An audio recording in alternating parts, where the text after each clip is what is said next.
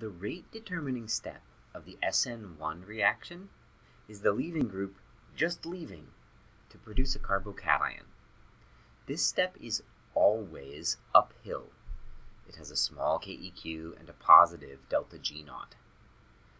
Since the activation energy barrier is related to the stability of the carbocation, the rate of the SN1 reaction is largely governed by the stability of the carbocation.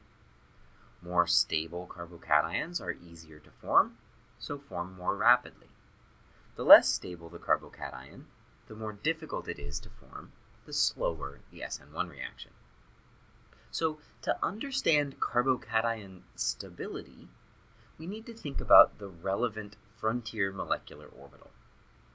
By definition, a carbocation has an empty p orbital as its LUMO. It's an excellent electrophile and behaves by accepting electrons.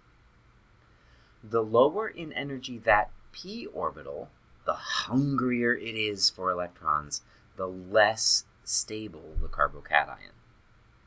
So anything that provides even the tiniest bit of electron density to that empty p orbital helps to stabilize the carbocation.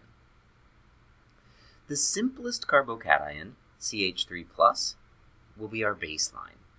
It has nothing stabilizing its empty p orbital at all, so it's really very unstable.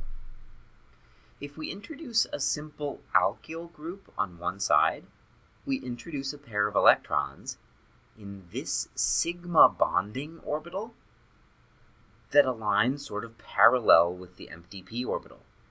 They sort of rub shoulders. This effect helps to satiate the empty p orbital, but only by a small amount, because the sigma bonding orbital is quite comfortable as it is. It doesn't share its electrons well. This quite weak effect of a sigma bonding orbital partially sharing its electron density with an adjacent empty orbital is called hyperconjugation. The more of it that can occur, that is, the more sigma bonds that are adjacent to a carbocation's empty p orbital, the more satisfied that p orbital is, and the more stable the carbocation. This means that the methyl carbocation is really very unstable. Primary carbocations are only slightly more stable, secondary carbocations are more stable yet, and tertiary carbocations are relatively stable.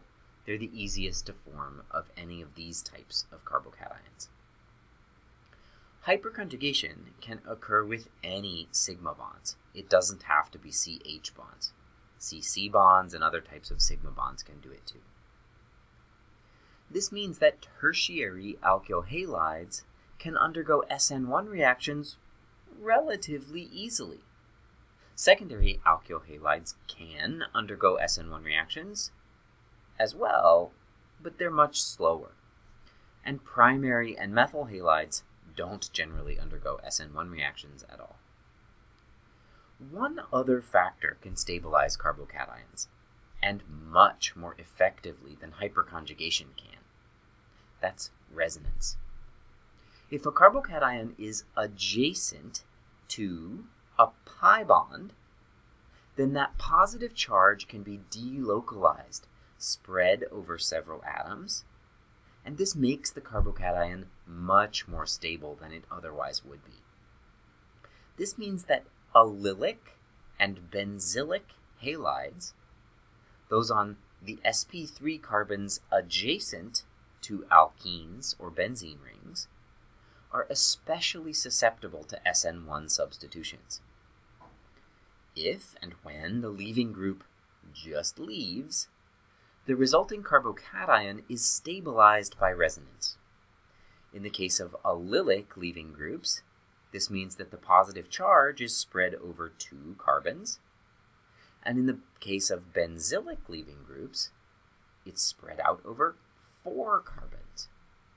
This stabilization is substantial enough that primary alkyl halides, which don't normally undergo SN1 reactions can undergo SN1 reactions if they're allylic or benzylic.